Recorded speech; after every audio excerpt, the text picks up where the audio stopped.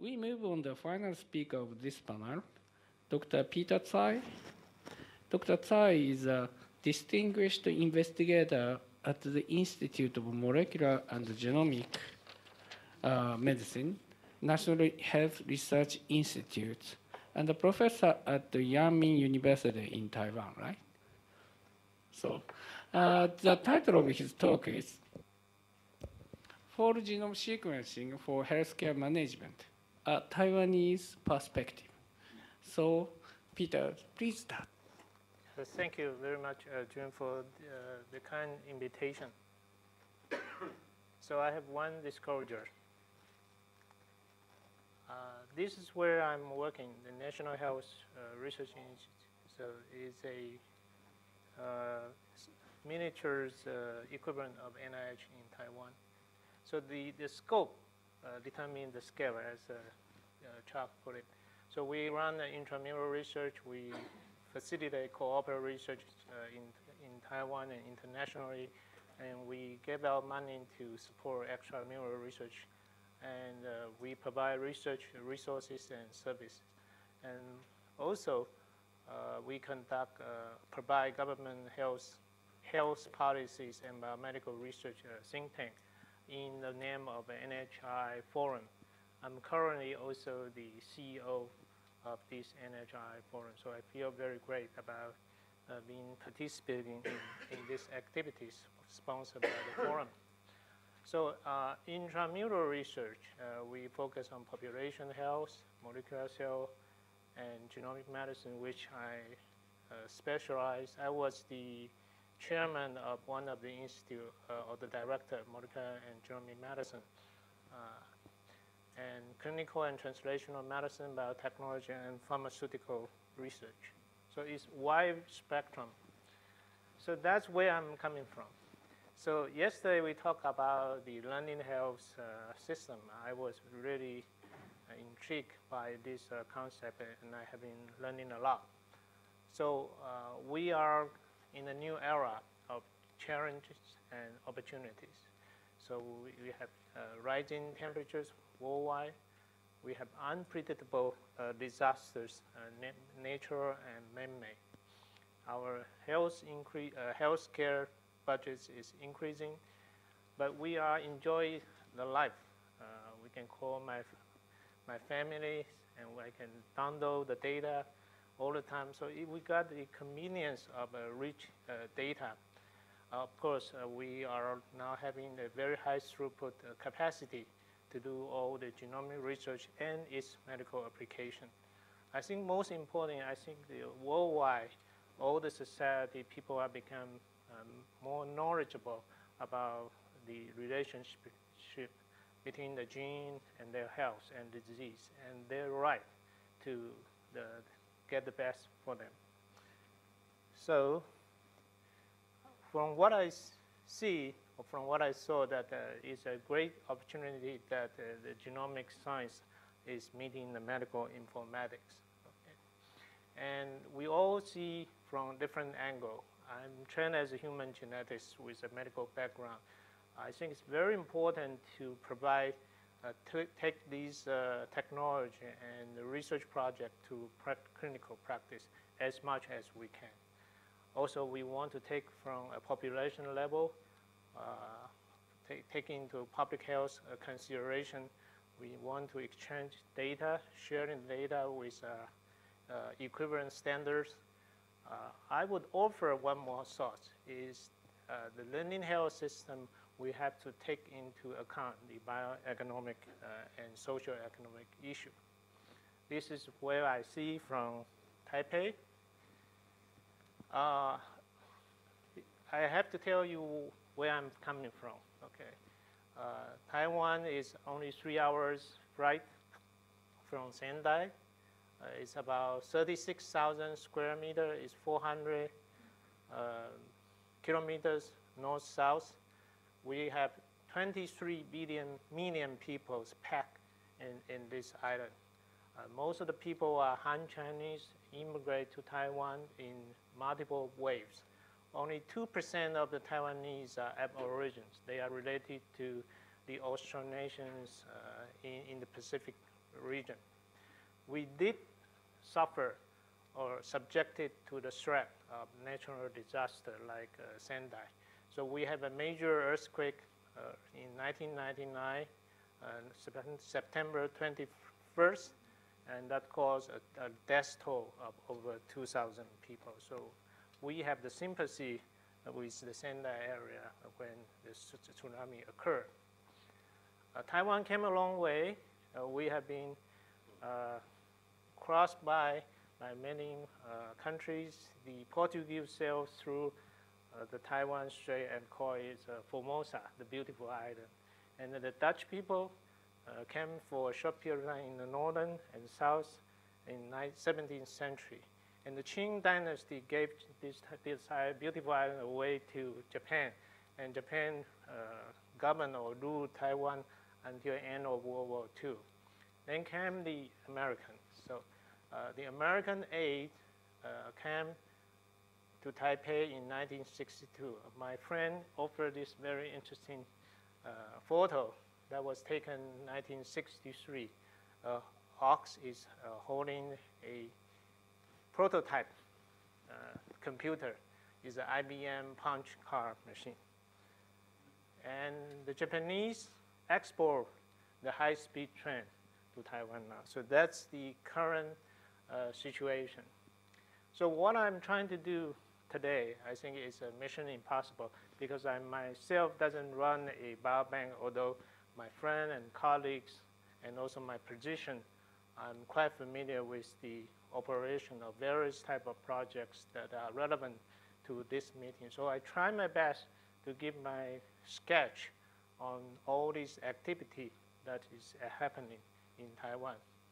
Okay, I will give more time on this Taiwan Biobank, which is of interest to you.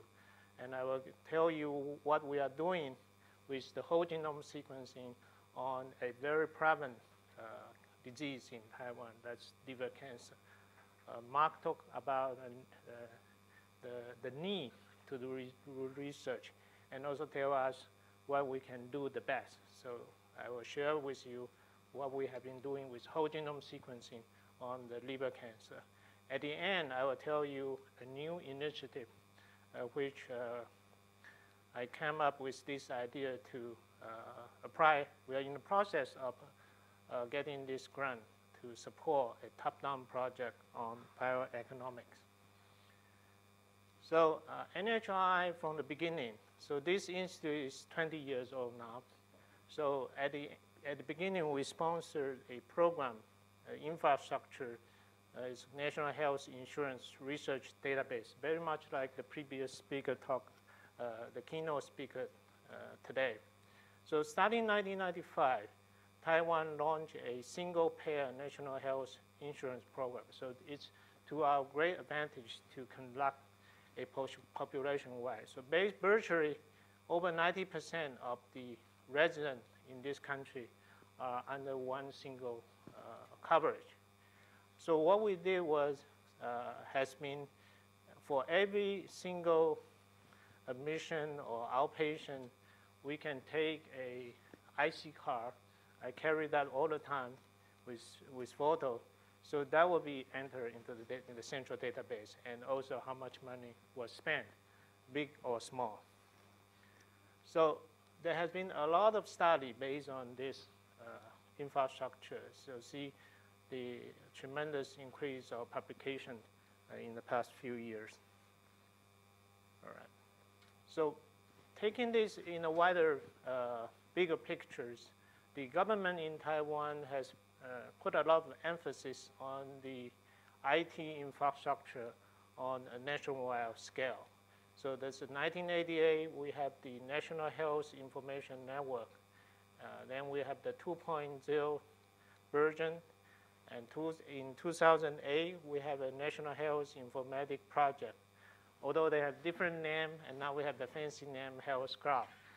They are doing pretty much the same thing to incorporate the IT technology to manage the medical informatics issues in Taiwan.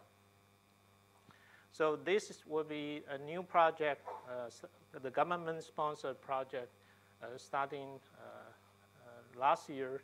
So we'll take the personal health records, we'll cover the health promotion, medical, and social welfare, and also big data. So speaking about big data, I think Taiwan used the same idea to promote the study.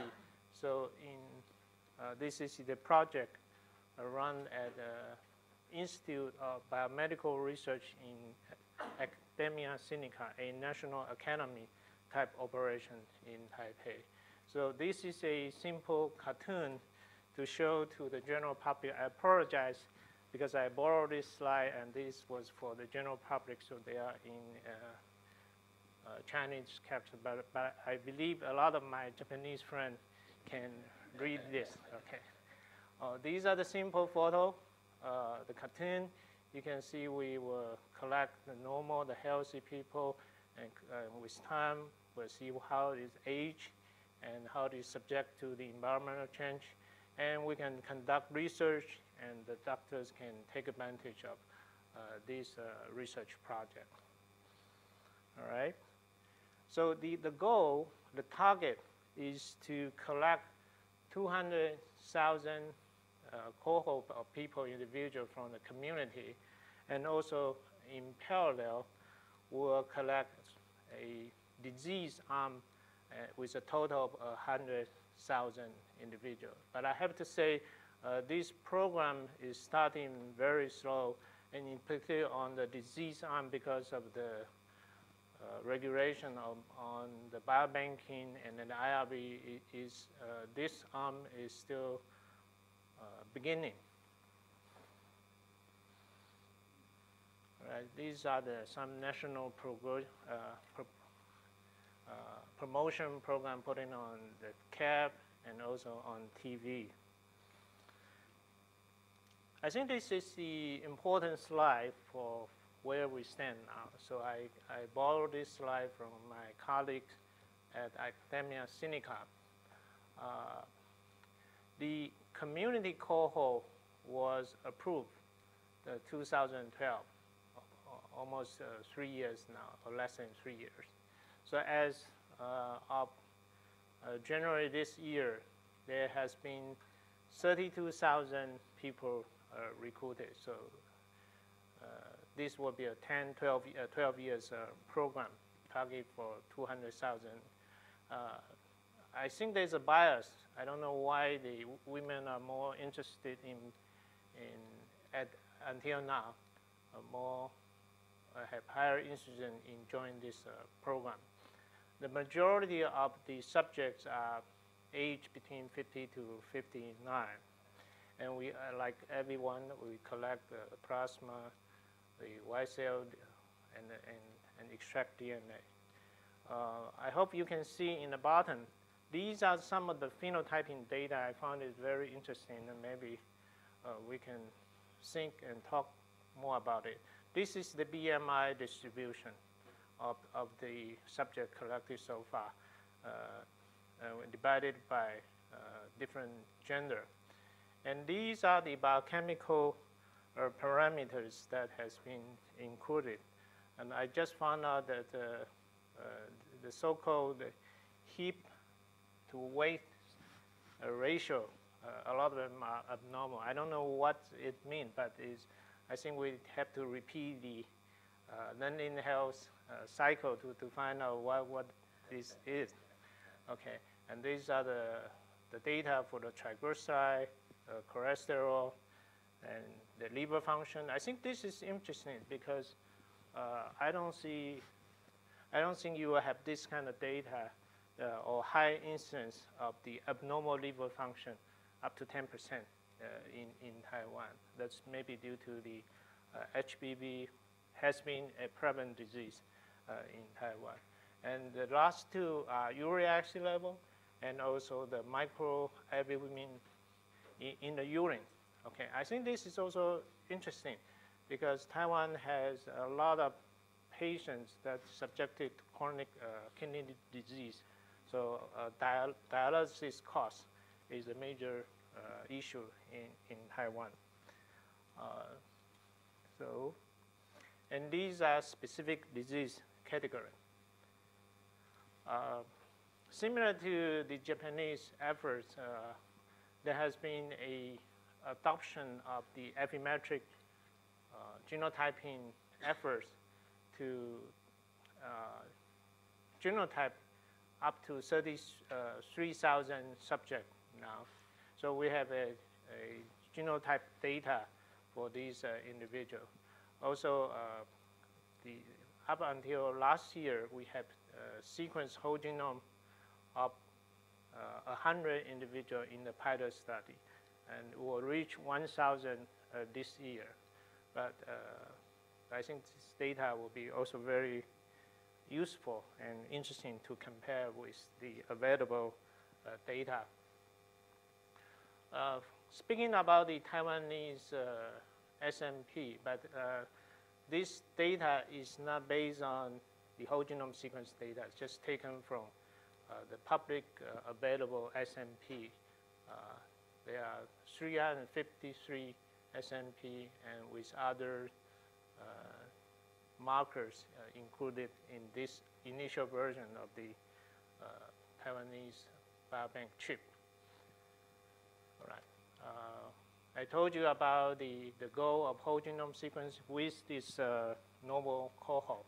You will reach 1,000 this year. These are the variant sequence discovered so far. On the disease arm, this is a little bit loose organization. So what the government or the organizers did was to ask for proposal and to review and then support some of the initial pilot project on these diseases, including breast cancers, colon cancer, lung cancers, and so on. And these are the coordinator and the hospital that participating in these different projects. Okay. Among them, I think liver cancer has been a very unique strength of research in Taiwan. Liver cancer is very important in Asia and also in sub-Saharan Africa. So this is one of the major cancers in Taiwan due to the high prevalence of HPV infection. We are very proud that almost 20 years ago, we identified this issue. So it's actually a perfect example of a learning health system. Then we realized perhaps the high incidence of liver cancer is due to this HPV infection. And the government take action to be the first country to do universal nationwide hepatitis C vaccination. And it has been almost 20 years now. So by now, the kids that is infected with HPV has reduced almost tenfold. Okay, and the incidence of the childhood liver cancer dropped by 2 to 3-fold or 3-fold. So we still are having a lot of patients with liver cancer. So we want to do a cross-section study now. So we have a Taiwan Liver Cancer Network involving multiple major hospital in Taiwan, and this is housed and supported by our institute. So it's run with a grant support, and we'll send out a nursing team to each of the hospital. We'll collect clinical data, tissue and blood and bank in our institute, and also the biological serum sample. So this is by far the largest collection of tissue material, almost over 7,000 cases with 4,000 frozen tissue and paraffin section are available in Taiwan, and is support the research worldwide. So taking advantage of this unique problem and also resources, myself as a cell molecular biologist and geneticist by training, so I have been taking genotyping and sequencing approach. So I will quickly run through, because I understand most of the audience here are not laboratory based.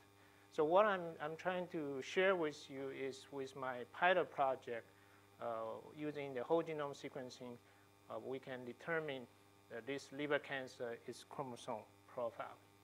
So the first is we begin with by taking 32 cases. We did a SMP, like 300, Illumina 300K.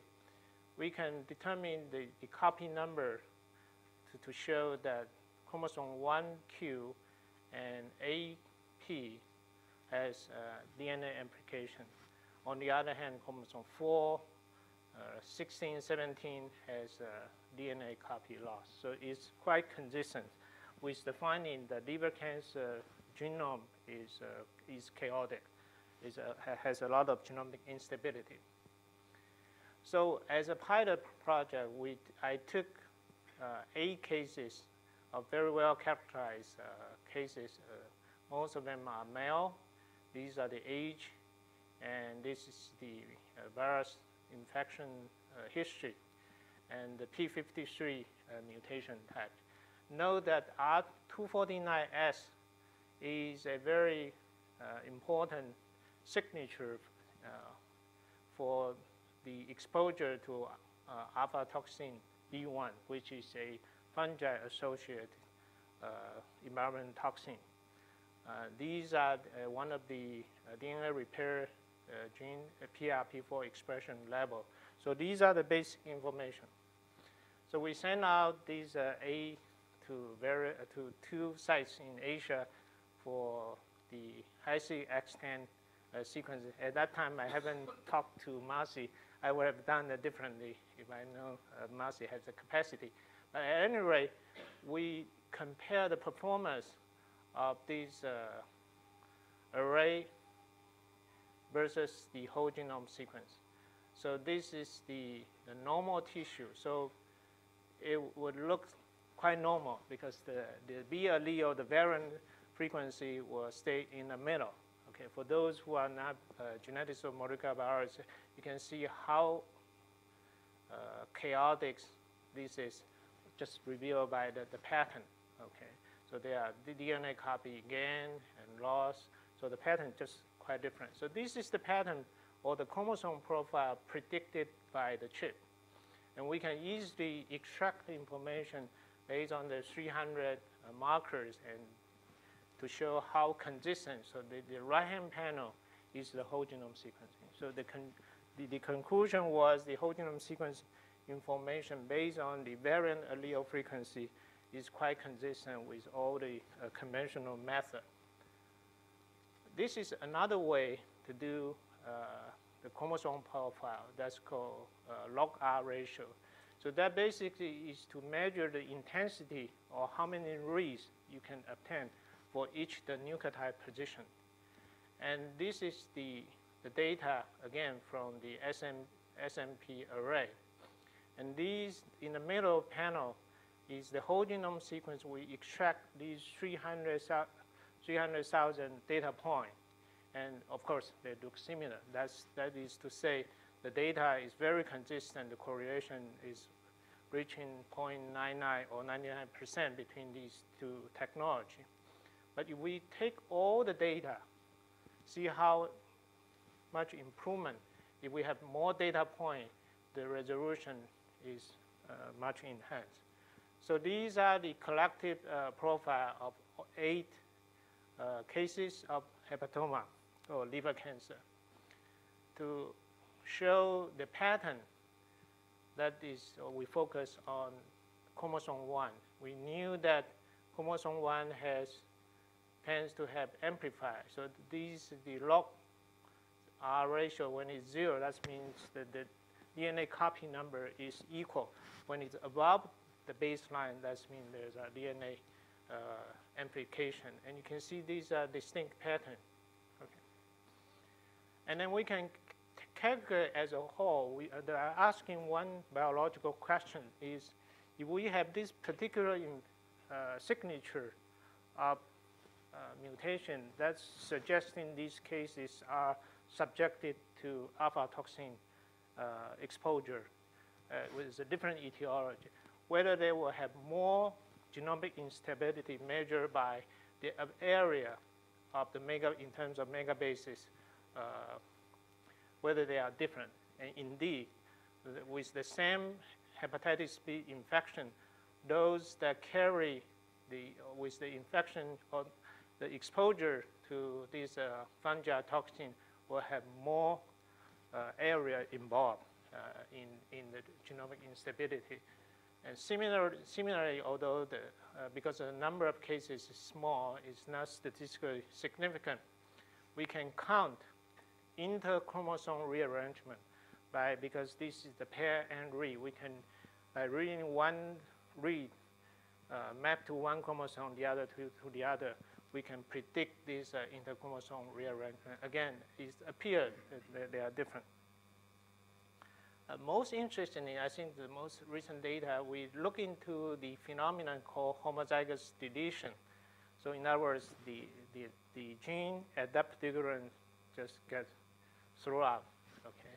So we did, from these 8 cases, we look for homozygous deletion with our algorithm.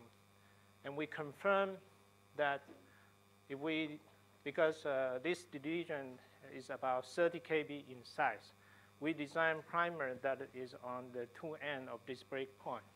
In a normal tissue, it will not amplify because it's too far apart. With this deletion, you can see that you can see a predicted size, and we sequence confirm that indeed these cases. So 3 out of 8 cases has this recurrent homozygous somatic deletion.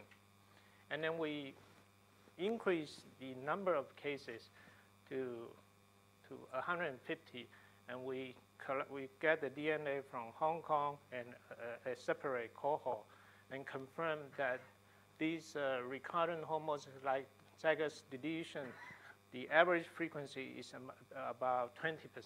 So a significant proportion of these liver cancer will have these chromosome deletion. This is only one of the region. So the strategy is to share with you is if we do 60x sequencing, and we turn out we simulate the data, we can actually do that by 10x, and we can predict these kind of homozygous deletion, and we can design specific primer to generate this homozygous deletion pattern. So I hope I didn't say too much about this technical issue, but for the cancer parts, I think whole genome sequence predicted genotype were highly consistent with those called by the SMP array, so that's no surprise. High coverage DNA sequencing provide detail of the structure changes, including single base substitution, insertion deletion, and chromosome rearrangement, and homozygous deletion. I think what the strategy here for the cancer study is by investigating these genetic events in specific chromosome location, we should advance our understanding about what's going on this specific region and its role in oncogenesis, and we can help classify and manage these cases. So toward the end, I would share with you our new idea, which we'll put into action. Hopefully, we'll get money to do that. So we were interested in these 2 extremes of life. So those kids, the youngster before 30 years old, and those above 60 and 70 and 80, will get as much information as possible on the gene expression, epigenetic cytokine profile, and immunoglobulin gene profiling. And we'll collect cases focusing on a topic. I think that will be relevant to your interest, topic, dermatitis, cancers, autoimmunity, metabolism, and neurodegenerative disease. Of course, we chose these disease for good reason. This project will be part of the government-sponsored bioeconomic project, and it will be operated by our institute. And the pilot project will focusing on the technical, ethical, and socio-economic consideration. So the key question, I don't have the answer now, is we hope through this pilot study, we want to ask what are the general concerns about genetic factors in health and disease. So I think it's important to tailor to the need and the interest of the population that can make this project sustainable. I think it's important to couple our research interests with the national need. And also we need to figure out what are the measures that are required to maximize the utility of the genomic data. I'm very aware of worldwide, even in US, Europe, we are short of the counselor. We are short of medical doctors who can deliver the data to the general public and to explain what these variants mean. So I think we share the same interest about the family study, the Dutch study, and the Tohoku Tomo study. I'm a trained as a geneticist. I believe the family study should help us understand what's the meaning of this variant. So I told you I'm not the person running the biobank, but I got a lot of friends and also with the position of our institute. So I got this help from my colleague, Dr. Zhang. He's an expert on medical informatics. These are the person who are responsible for the Taiwan Biobank. And I knew they are coming in April to visit Tohoku. So I'm sure they will have a good interaction. And I hope I made a good introduction for you to further explore the possibility of collaboration. I'm grateful to Dr. Huang, who operated very successful this unique Taiwan liver cancer network.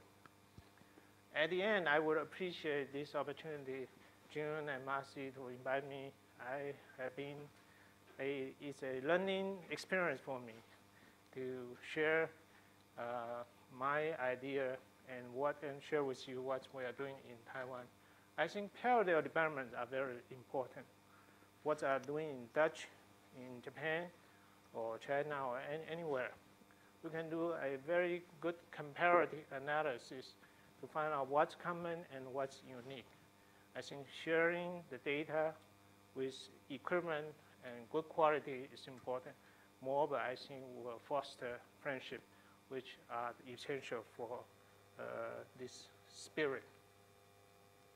So I thank you for your attention. I will take any questions you might have. Thank you.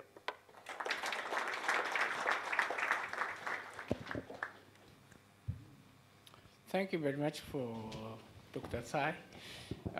Mark? I think one of the things we've been talking a lot about is the red side of the loop that Dr. Friedman talks to. You have the health cloud, you've got a single payer system with incredible demographic information, you have genetics, you have the emphasis on the more educated young and more productive young and caring the elderly, and you have the U-Life Village, all these things. It seems to me you are in an ideal position to really demonstrate how a combination of social and economic factors can play into this. And I take it that's what you really mean by the bioeconomics of this, correct? Yeah, correct. It's unbelievable. Thank you, Mark. I think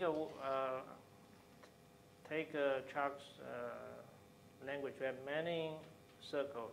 We have big circle, we have fast running circle, and we have slow circle.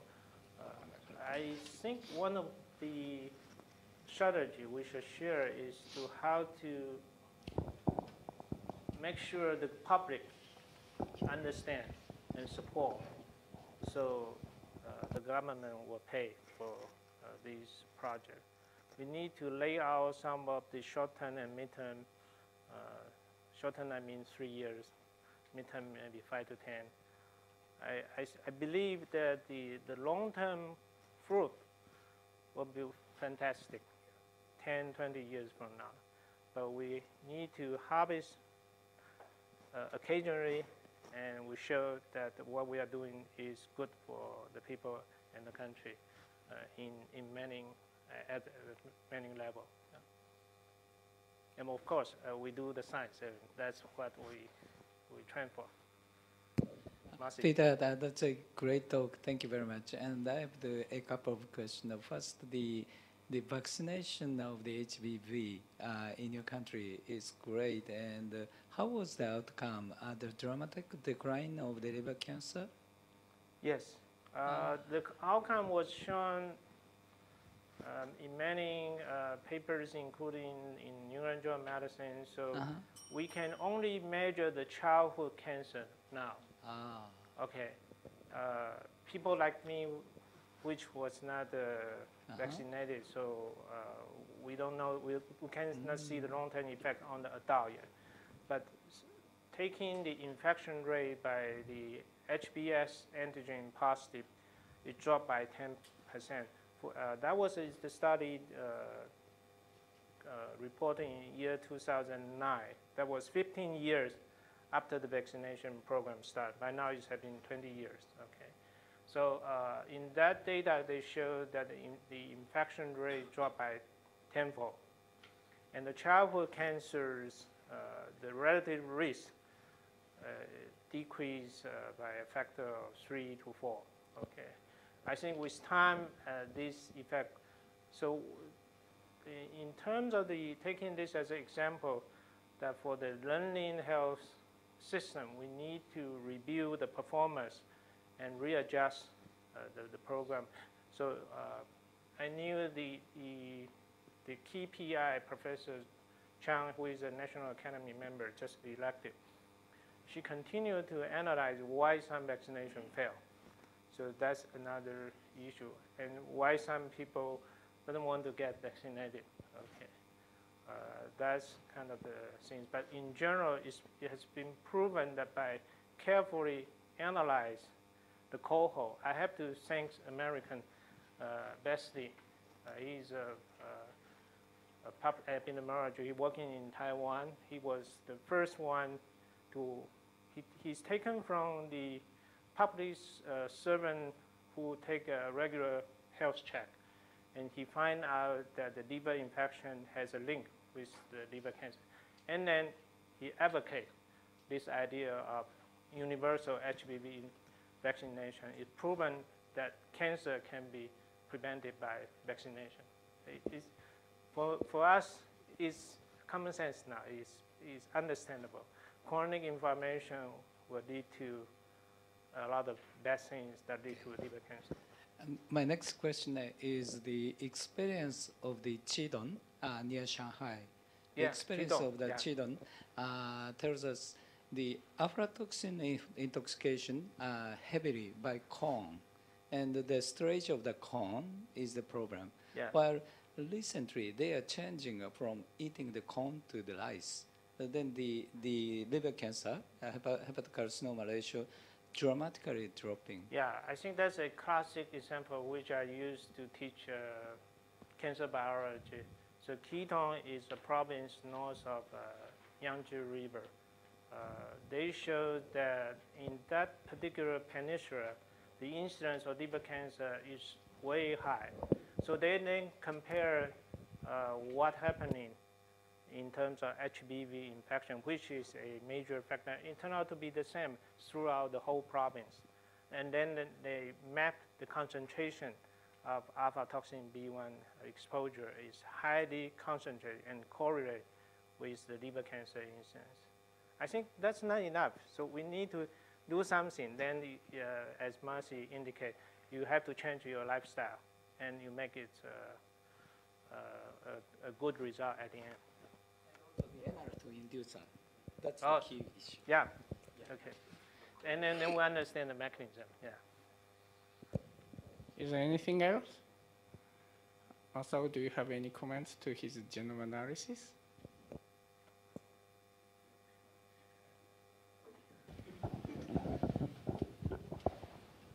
Yeah, you have do analysis of the copy number variation analysis for the simple array and whole genome sequence, and you lead to the conclusion that whole genome sequence quality is almost equal, and I think compatible. Yeah. And I think I agree for that. And we are doing such kind of similar analysis, and our conclusion like this. And now you are trying to sequence 1,000, and you will reach to our scale, and we want to collaborate and do some additional work, for example, the pipe to analyze with the same pipeline, something to compare your variants, our variants for further collaboration is very useful, I think. Yeah, I think that's a good opportunity to do the comparative analysis. By end of this year, the Taiwan Biobank, the population cohort will reach the same scale as you did here. Anything? So, thank you, Peter. And now we have the